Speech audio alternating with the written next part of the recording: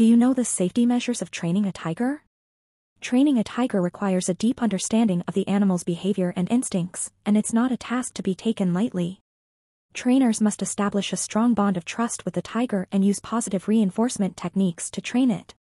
Safety measures such as secure enclosures, protective barriers, and safety protocols are essential to minimize the risk of injury to both the trainer and the tiger. It's also important to recognize the limits of the tiger's abilities and not push it beyond what it's comfortable with.